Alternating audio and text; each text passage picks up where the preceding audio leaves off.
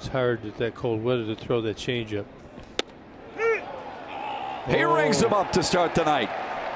Jerry Lane, the umpire, with a nice outside corner right there. We'll take it. Aaron Hicks thought this was on the outside. That looks like it's got the plate to me. And a much better start tonight. Aaron Hicks leads off with the strikeout.